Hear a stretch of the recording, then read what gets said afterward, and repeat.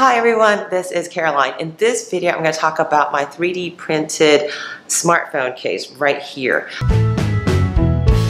I've talked about, assembling my 3D printer in previous videos. I've talked about the mods I've done and what I've learned about 3D printing. So if you're interested in that, I'll point you over to those videos. My observation is, I've talked to my friends and family about, hey, I've got a 3D printer now, and I do make prints for my friends and family, novelty gifts, or just for fun. I don't print things for profit. The number one question I get from my friends and family about 3D printing is, can you make me a smartphone case? And actually at first I said no, because I tried making one. Here is the first smartphone case I ever made.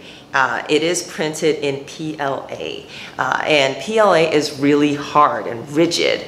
Just to show you, so here's my phone, and then I could not actually physically get this case to be a phone case for my phone here, and that was really annoying. So it was hard and rigid. So what I realized about phone cases that you buy is that they're just a little bit flexible.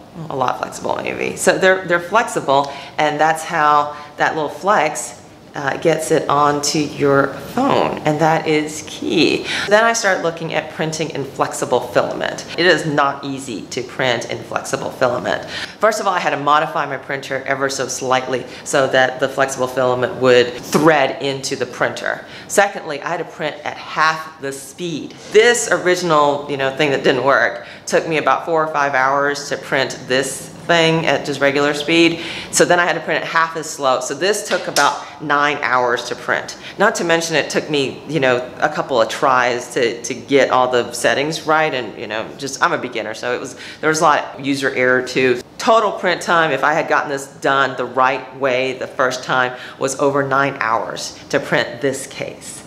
So it wasn't easy, so I don't really print phone cases for friends just because it's super hard. And here I am on Thingiverse. I searched and found my exact phone case. Then I downloaded the files, and then I uploaded them to Tinkercad. And here I used my CAD skills to add my name and the logo here, and then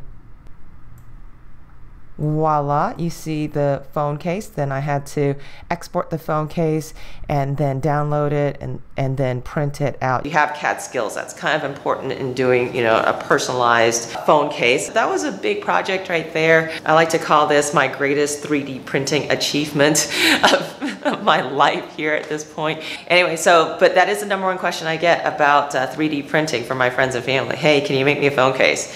And I'm kind of like, wow, do you have, 20 hours to work on this with me? So anyway, if I figure out a better way, I'll let you know. But I thought I'd just share. Thanks for watching. Please subscribe. Bye.